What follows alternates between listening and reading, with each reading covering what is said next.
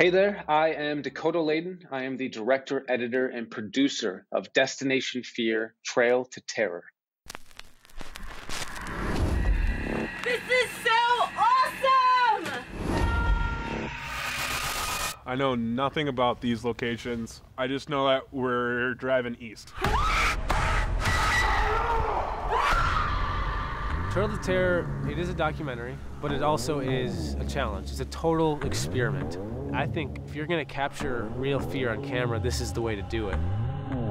We're gonna be at huge, scary places, sleeping in separate rooms, super far apart.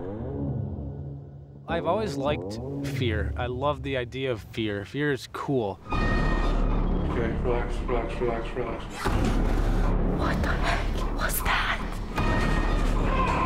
This is a bad idea. That's really scary. What's wrong? Oh my god. I can't move, I'm so scared.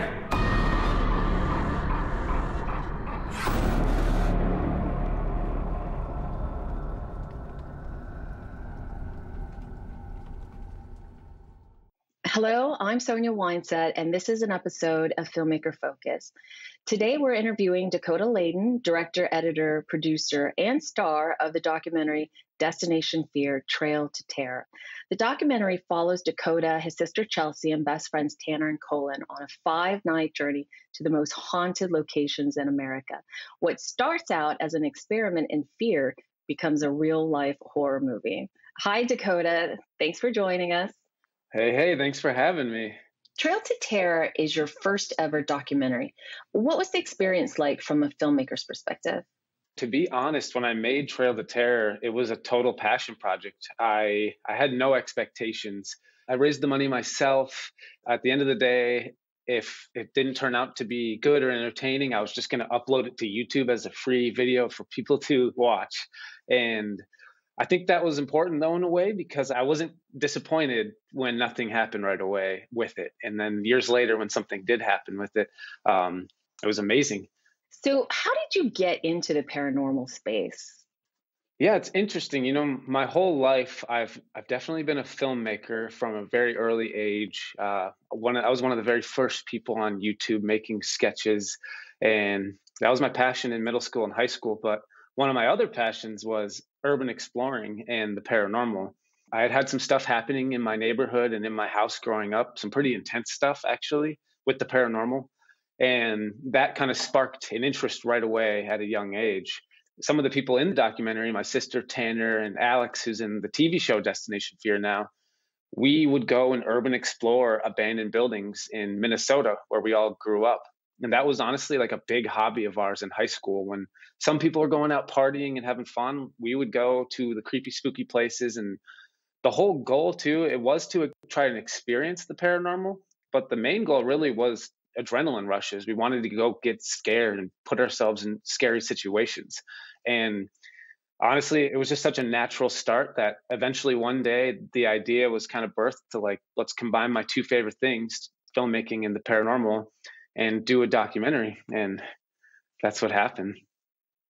And for the challenge or experiment itself, you know, the four of you like going to stay at these really haunted places for 5 nights in a row. So what was the initial spark for the challenge or experiment, and how, you know, did that turn into a film?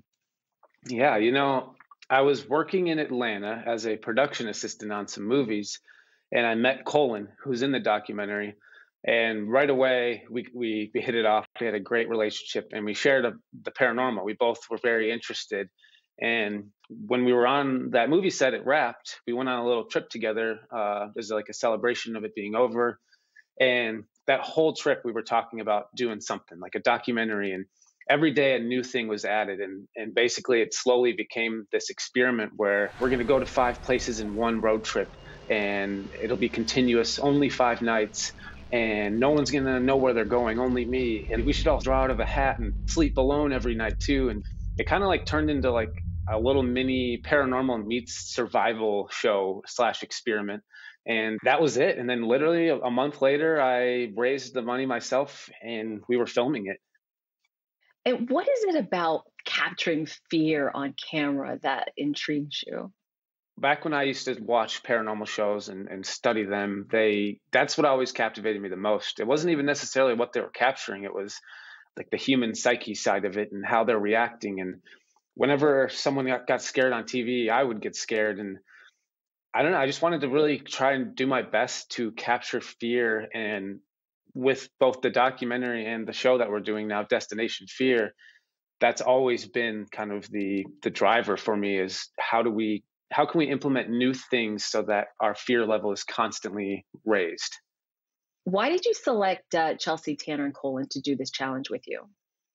Yeah, Chelsea and Tanner, she's my sister, Chelsea is, and Tanner's basically my brother. He's been friends with my family before I was even born, and we've always done urban exploring together. And so it definitely made sense I had to have them because this was something we grew up doing together.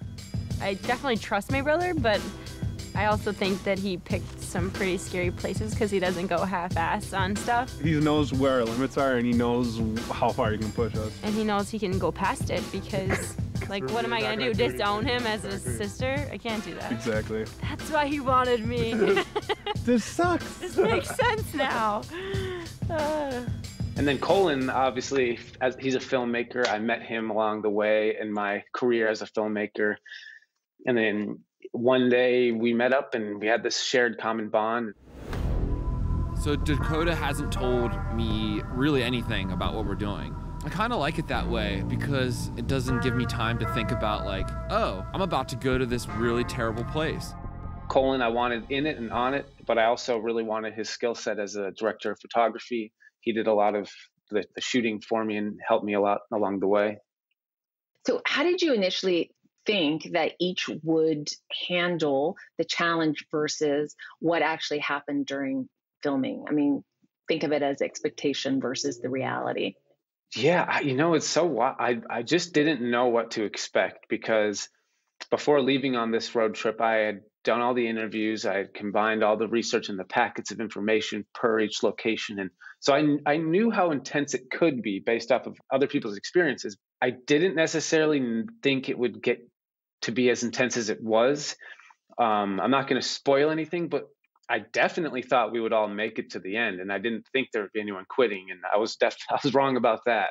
To be honest, this was, in a way, it was kind of a selfish experiment even for me to be like, what is going to happen at these places? Well, this is happening. This is real. I have not prepared mentally for this at all. Started reading the Bible a lot more. I'm not even kidding you.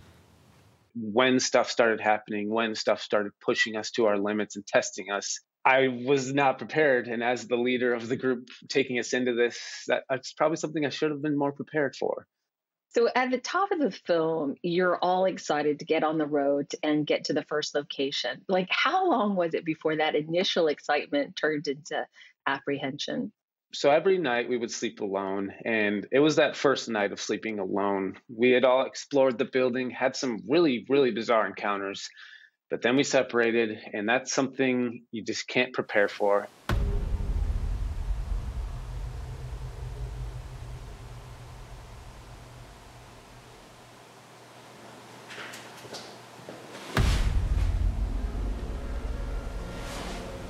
Just heard more footsteps again. I think someone's right outside.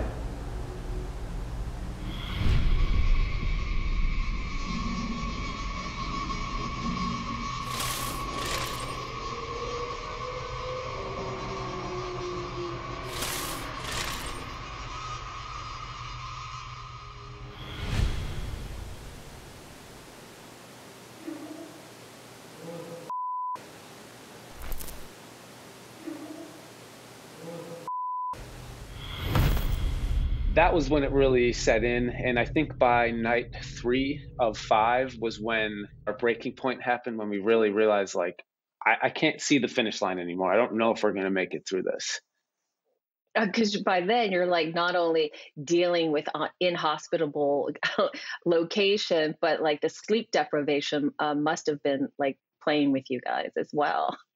I mean, yeah, exactly. Like it was a 5 day shoot, and every location was 5 to 8 hours apart in different states. And so for me personally, I probably averaged maybe an hour of sleep every day for 5 days straight. I 100% was dealing with sleep deprivation. That even brought up like psychological challenges where by the last couple of nights, I just felt off. I thought I was seeing things, but I knew I wasn't. Like your brain just really starts playing tricks on you when you're that tired.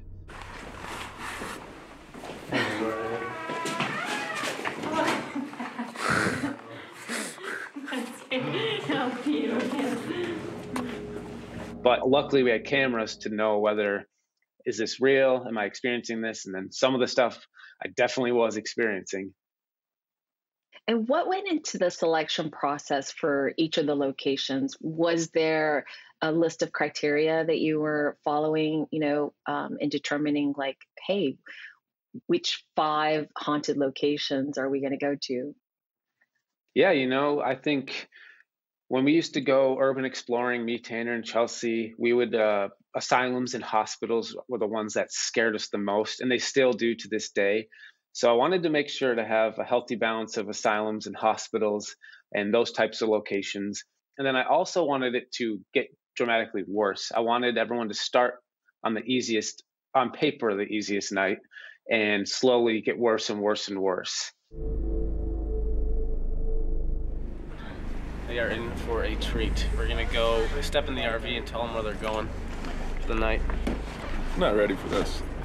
All right, so Tanner, you're gonna open. So here goes night number 1. Boom, boom, boom. Ashmore Estates. I still don't know what that is. That's what it looks like.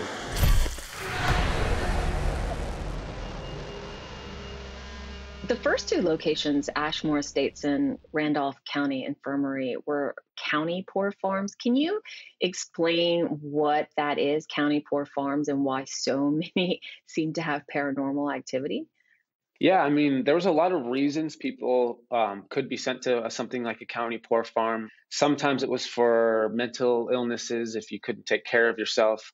Most of the time, though, it was for people who were suffering a lot of, especially during wartime, where the husbands would go off and never come back, and the family was back here with no money. And so these homes were meant for people like that to take care of them.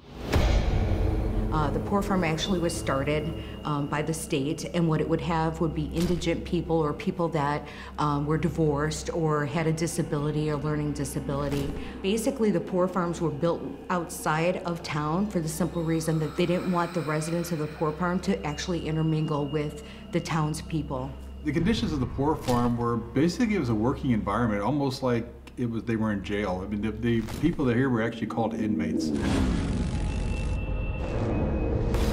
You have to remember this was the 50s and 60s in mental health, and they were trying a lot of strange stuff, lobotomies and electroshock and being out here in the boonies, who knows what went on.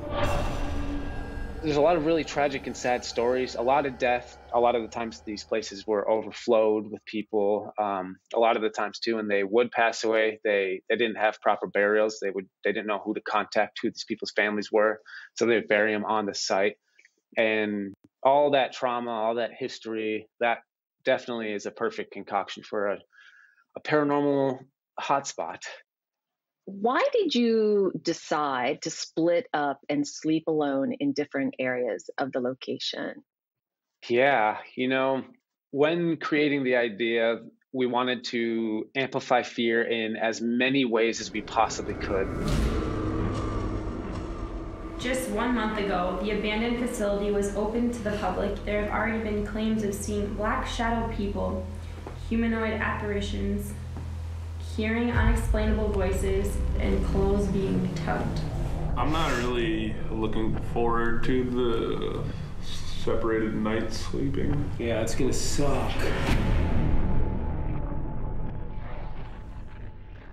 That was something we had never even attempted before doing this documentary. And for me, that was the perfect experiment. Like, we're going to be here for 11 to 13 hours. Let's do 5 or 6 of those as a group, get our bearings. But for the last half, let's separate and sleep alone.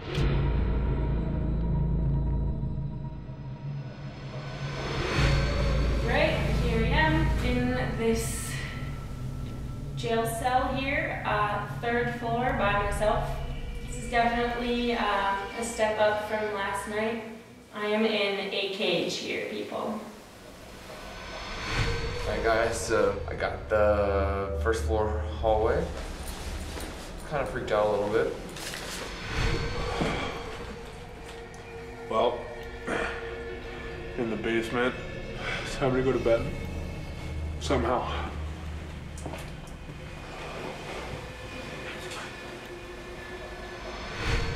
I'm about to go to bed. I'm on the basement floor, the second hallway.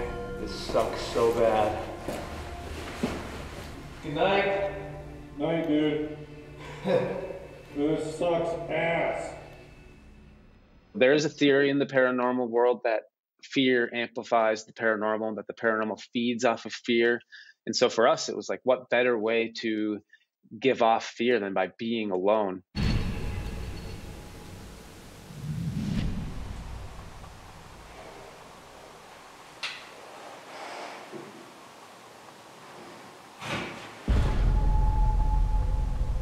What the was that?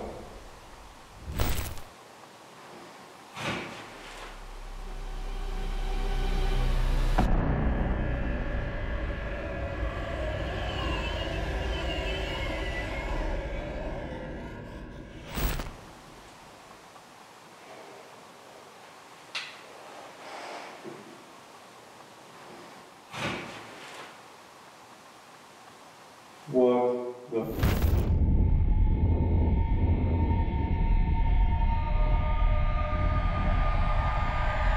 Okay. What was that? What was that? Something just crashed. Oh, it's such a headache. Oh, it's such a headache.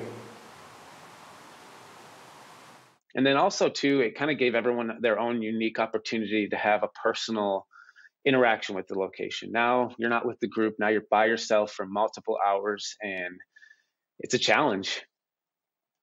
Can you describe from your own personal experience what it was like? Oh, it's still scary to this day. It's so unsettling. Like, you shut your eyes for 1 second and you start to picture a girl in a bloody dress standing over you, and you go to the worst places when you're separated and sleeping alone. Oh God, holy crap.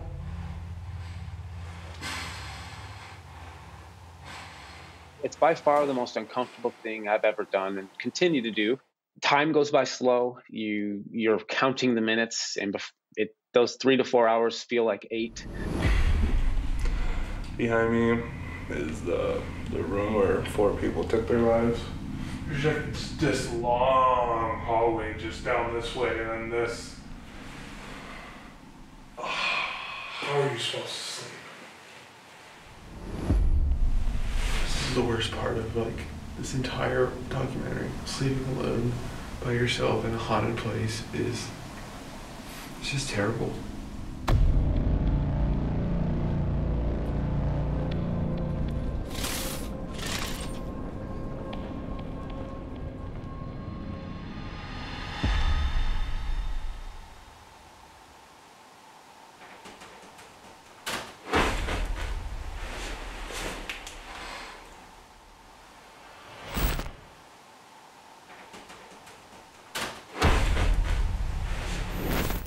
I have not been able to fall asleep yet.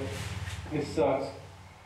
You're also tired. It's the last half of the night, and so this is usually between like 2 and 7 a.m. And so like those are the core hours of just, you're tired, you're scared, and when something happens, if you hear something, if you think you see something, feel something, it's 20 times scarier than being with a group, because you have no one with you. You have no protection. You have to run or scream to get someone to help you.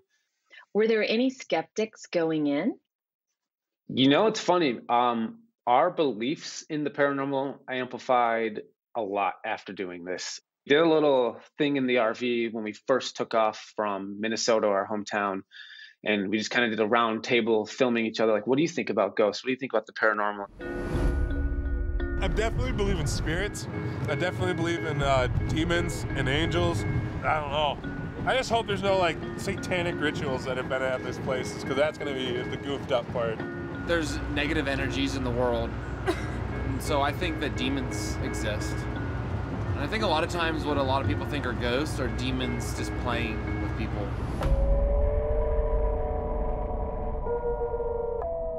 We all were like, we believe that there's demons, we believe that there's stuff out there, but I don't know, for us it was like, why though? Like, why some of these buildings? Why does it stuck in a specific building? And I think we believed, but we weren't full on, like, we didn't expect much to happen. And then literally by the end of the trip, we were like, the whole drive home, it was just like a bonfire conversation where everyone's rambling like, holy crap, could you believe this? And turned us into more believers for sure. Once you see things, experience things in a small, close-knit group of friends where no one's overreacting, no one's not telling you the truth.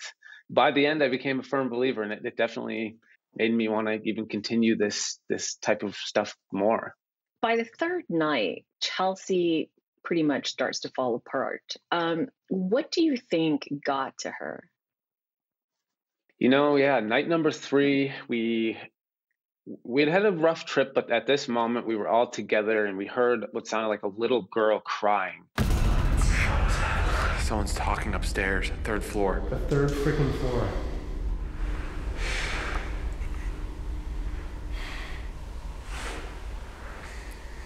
I don't know about this one.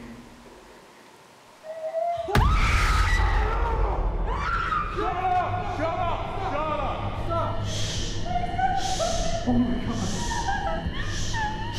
You okay? That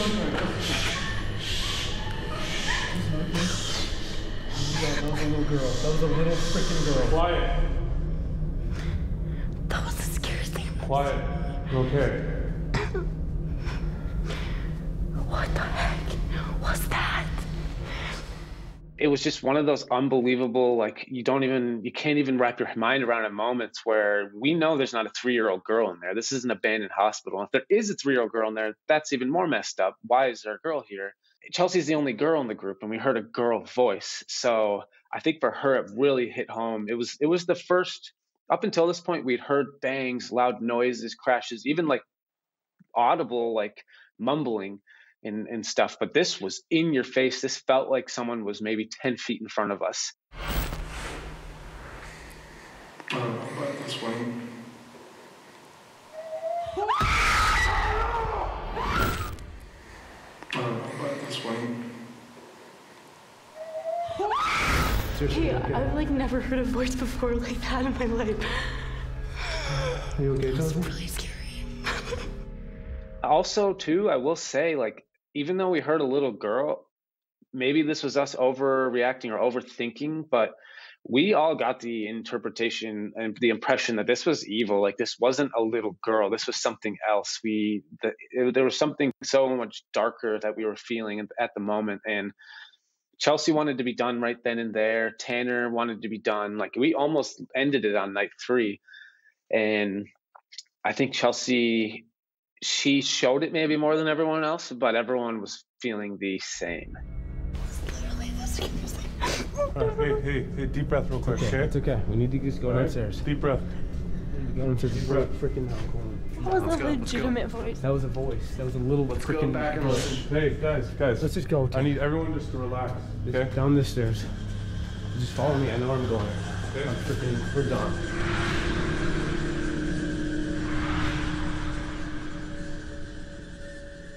So that night, Chelsea refuses to sleep alone, and you guys split up into teams of 2. Why did you change the rules? I'm not going to lie to you. They pretty much forced my hand. They basically told me, we're either doing sleeping in 2s or we're done. And like, as a friend, Chelsea had already cried. She's my sister. That was never the goal. I did not want to see my sister crying. That was like, that hurt me too, like seeing that. And I think at that point I was just like, this is an experiment. We are trying to push fear, but at the same time, like, if they're ready to tap out by night 3, I know the next 2 nights are only going to get way worse, and I'm going to give them this one right now. I'm seriously like so freaking like. I'm not sleeping alone. Like I'm gonna either quit tonight or I'm not sleeping alone. You guys can decide if you want me on here. I'll do doubles. If you guys want me here, I'm not sleeping alone tonight. And I honestly, I'm not gonna lie too. I probably was okay with it. Like the second they said let's sleep in two, I don't think there was much fighting on my half either. I think I was just like, let's do it. Yeah, that's a great idea. Outside St. Albans, you hear Native American chanting followed by what sounded like a Civil War reenactment. Could you talk a little bit about that? Yeah, that is, I think, the most overlooked thing in the whole entire documentary. Cameras weren't even rolling. We were getting our sleeping bags from the RV and just kind of gathering up to go do the hat draw to sleep alone. And all of a sudden, I can hear Chelsea and Tanner running towards the RV. So they're saying turn on the cameras, turn on the cameras. What? Like an Indian chant. Where? Out here. What?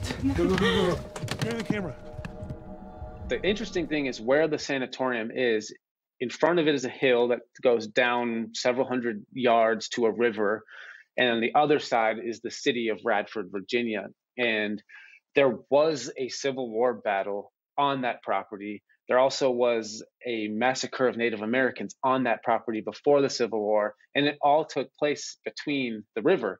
And we were hearing distinct, as if there was a reenactment going on, Native American type chanting. At one point, it even sounded like horses' hooves hitting the ground. And then the end of it was men screaming as if they're in a war. And it even sounded like they're saying, attack, attack. It sounded like horses at first. And all of a sudden you could hear them go, So me and Chelsea heard Indians way down there.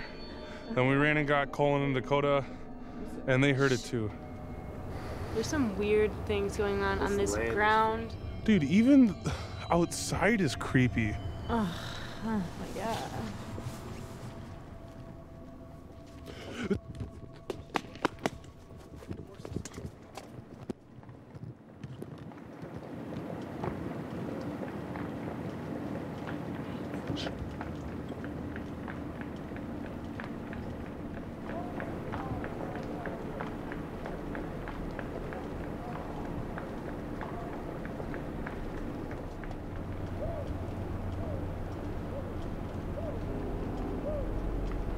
What the hell is going on?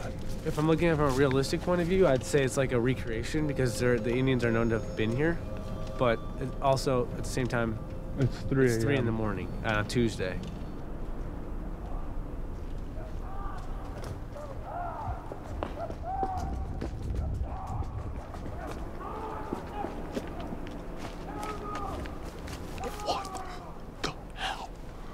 Radford, Virginia is not a big city. And this was at 3 in the morning on a Tuesday. No one knew we were there. And the only thing that made sense was a reenactment. But where it was coming from was a river. And why would there be a reenactment going on at 3 in the morning? And it really was one of those mind-bending, what did we just experience? I even called the owner of that location after. I'm like, what is Radford like? Do they do a lot of reenactments with the Civil War stuff? She's like, no, there's not really a lot of reenactments here or anything like that. I'm like, what about at night? Do you ever hear that outside the property? She's like, oh yeah, we've had people say they've heard stuff like that. I'm like, wow, okay, creepy. All the hairs on my arms just went up. So at St. Albans Sanitarium, something in the bowling alley got to both of you. Can you expand on that? Yeah, so St. Albans is honestly so creepy. The hallways are so narrow. It's got 3 floors above ground, 2 floors below ground. And on that second basement, there's a bowling alley. And the bowling alley, it's just, you are as deep down and as far as you can get from an exit when you're in that bowling alley. And there's said to be, people call it the Goat Man or Red Eyes. And there's this demonic evil creature there. The scariest thing that happened to me at St. Albans was down in the bowling alley. Clear as day, I heard something brush on the floor and a hiss. I think that's the most active place at St. Albans. P.S. Watch out for Red Eyes and Goat Man. I looked up to the second floor of the stairs at, there was just two little red eyes sitting there. So next thing you know, I seen it step down on the stairs, and it started stepping down, coming towards me. As you guys and gals come in here tonight, I hope you don't run up on the goat man. He has the legs of a man, but when you get to his head, it's definitely the head of a goat. And if you give him reason, he'll hurt you. We were down there once as a group when we heard something rushing at us. If it was an animal, it had to be bigger than a human, so we would have seen it. And terrified me when we were in a group setting. But then, yeah, later Chelsea, she actually slept down there and she experienced the exact same thing all by herself.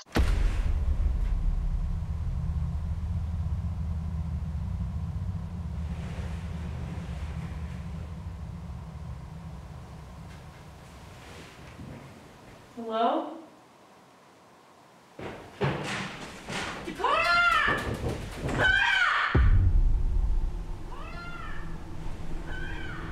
Oh my God.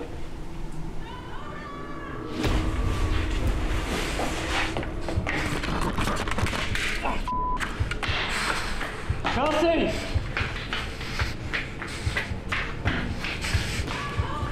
Oh, Chelsea! I'm coming!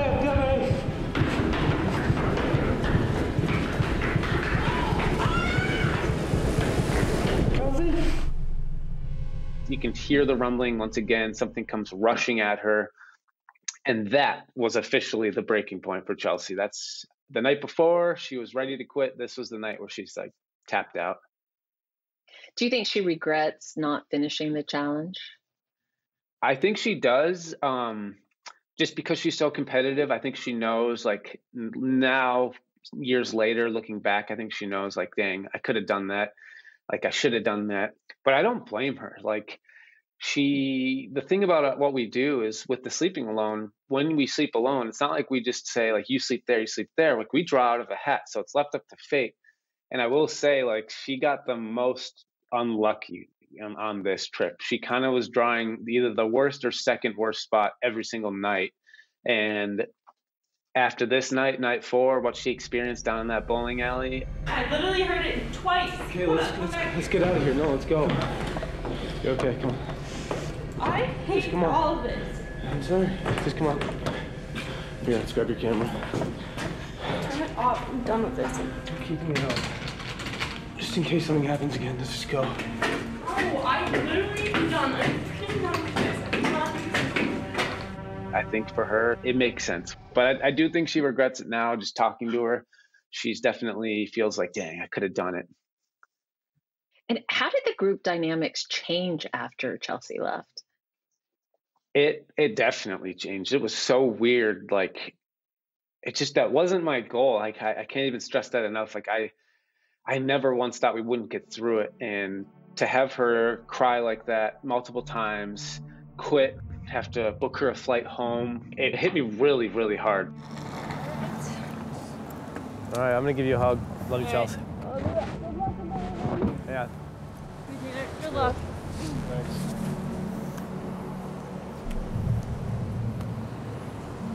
Damn. Yeah. Man. Tanner had to cheer me up. Coalin had to cheer me up. And it's just hard. I don't like seeing my sister cry. I like seeing her challenged to put through a rough experiment. But man, I feel like the bad guy now because that only happened because of me. I think Dakota's pretty bummed out, dude. I don't know, ever since Chelsea's gone, he's been kind of just a little bit more quiet. I don't know. As goofy it is saying this now, it's like it's good for the film. You know she's gonna be all right. She's safe. She's back home now. Yeah.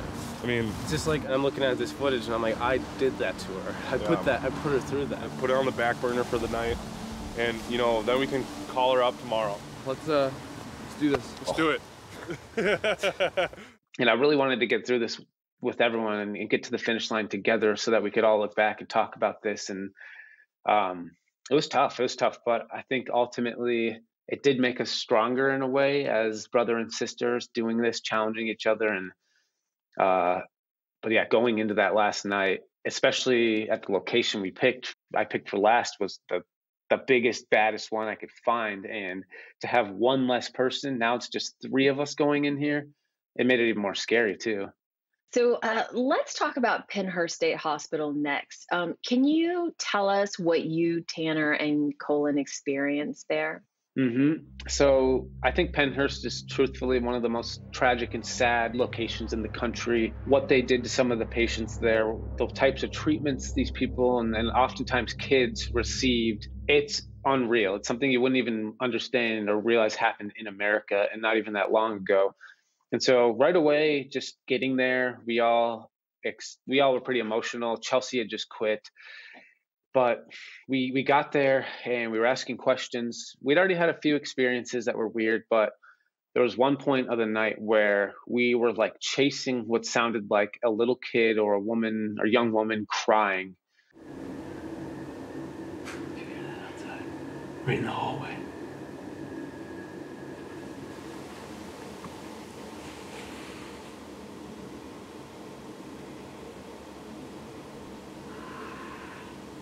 What is that? I can't hear it.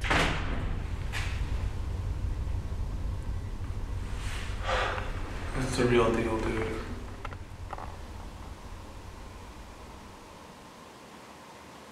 I can't even. Guys, there was something like crying or something really bad. Let me get ready to come over here where I'm at. Listen. Okay.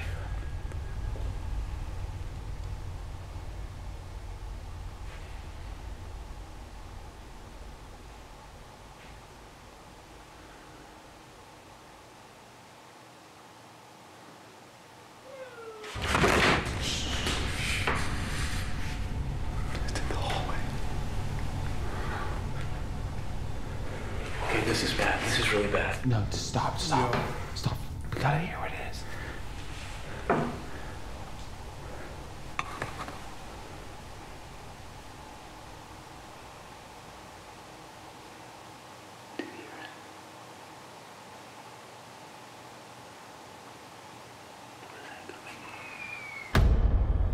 I've heard animals before, like a fox. This wasn't a fox screaming. And I think the thing that made it the most real to me was that we were on the 3rd floor of one of the bigger buildings, and we would hear it from one end of the floor, go to that side, right where it came from, start listening, and then it would come from the opposite end, right where we just came from.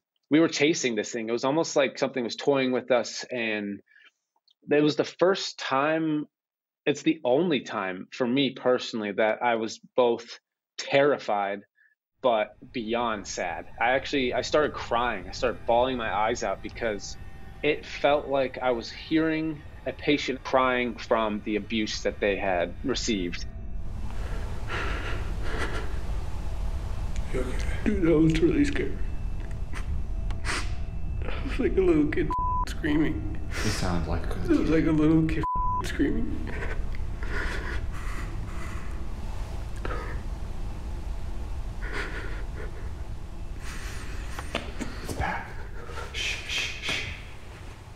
I felt like I was witnessing something I shouldn't or hearing something I shouldn't, and there was nothing I could do about it. We were chasing it, but every time we went to it, it wasn't there. And those are 2 emotions I didn't even think went together. Because usually when you're scared, sad is the last thing that comes to your brain. And I was feeling both of them equally. And man, it hit me hard. It hit me really hard. So at the end of that night, the 3 of you hug it out. What were you feeling at that moment? I had such a sense of relief. I mean, on top of the paranormal side and taking on this challenge and completing it, that felt amazing, like just being done with that. But honestly, the filmmaking side of it, it was 4 people in an RV. We had all this film equipment that I rented, and we had to get home at a certain time. Like nothing could go wrong or else it wouldn't have been made. And to get to that point where we were finishing and wrapping and nothing had gone wrong, we didn't miss any days, we didn't get any hiccups in the RV or road delays. It just felt so good knowing we did it. We made it through 5 days. We freaking did it. Let's just be done. Yeah. Tanner, freaking give me a hug, dude. Yeah, like, give me a hug. We did it.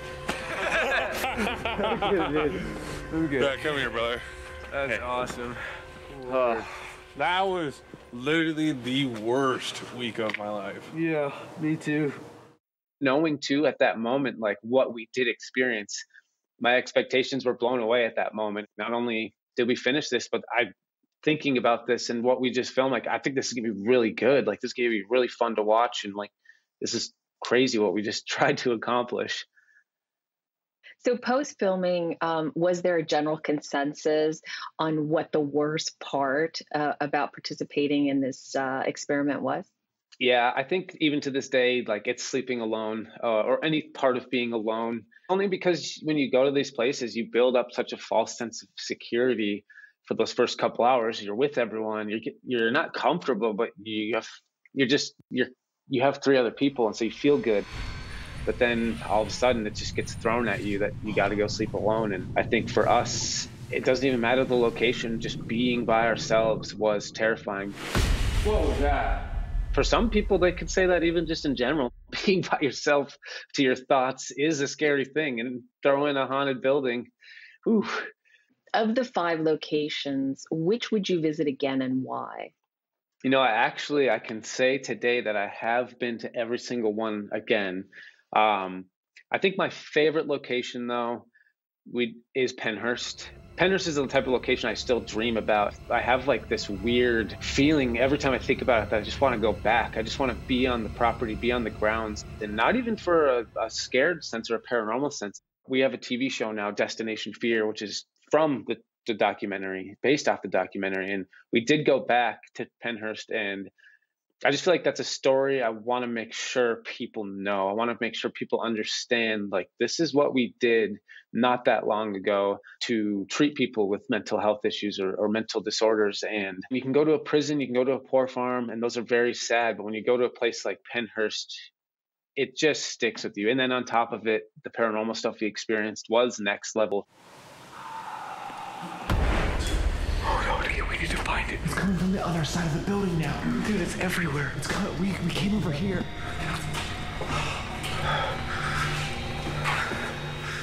Yeah, that's a location I feel like I just want to be at all the time and experience. And every time I talk to someone who's maybe never looked into the paranormal or talked about haunted locations, Pennhurst is one of the first locations I will tell them about. And usually people get interested, and a lot of times people don't even realize that happened in this country. So is anyone suffering any residual trauma from this experience? I will say this is actually kind of sad, but from doing the documentary and now the show Destination Fear, we have slept in over 50 something buildings now, and I have developed insomnia. I don't sleep anymore. I have nights where I'm okay, but to be honest, like, it's hard for me to fall asleep before 5 a.m. now. And a lot of times I get up at like 8:30 or 9. And then nightmares as well. I think a lot of us have nightmares all the time from this, where you would wake up in your bed and like you'd almost have like a lucid dream where you feel like you're seeing the hallways of an abandoned building or an asylum, and you feel like you're sleeping in one of these buildings again until you snap out of it. And then I know for like Chelsea and Tanner and me, it's to like noises. I think unless we're like just in a great mood, but if like I'll be at the house even today and a plastic bottle will pop because the pressure in it, was off, and I jump and I'm way more on edge than I used to be, I feel like. Talk about occupational hazards. Right? If you were to shoot Trail to Terror 2, how would you up the stakes? I have a couple ideas. Trail to Terror was 5 nights in a row at 5 of the most haunted places in the country. But what if we did 7 nights in a row at one of the most haunted places? So instead of hitting the road and traveling, we're stuck in this building. And a lot of these asylums have multiple buildings. So what if you're actually stuck in your own personal building for 7 days and you can't leave? That's kind of maybe the idea, to amp it up a little bit more. Instead of getting a break on the road between days driving, it's like, no, there's no more breaks. In the daytime, you're still in the abandoned building. That sounds horrifying. I know. That's why I haven't done it. It might not ever happen. As a filmmaker, is it difficult wearing multiple hats on a project, specifically being behind and in front of the camera? Definitely. It's funny because I never really liked being in front of the camera. My passion has been behind the camera. I love editing, I love writing, I love directing. Redo. Cut. So now I'm on camera and it does feel weird. And I think the biggest thing that I miss out on is being in front of the camera. You can do so much before the role to try to get things set as what you like. All of a sudden, you're the one on camera and you film for whatever the amount of time it takes. And you don't get to review the footage till I'm editing. And like, there are definitely times where I'm like, man, I wish I had a clone so I could have been cam mopping me talking, or I don't know. There's definitely a lot of challenges, even not even being in front of the camera, being the person behind the camera. There's always challenges, especially when you're dealing with bigger productions for bigger now Discovery Plus and everything. It's always tough. You want it to be the best. And sometimes, especially in a road trip setting, things happen all the time where you just can't plan for them.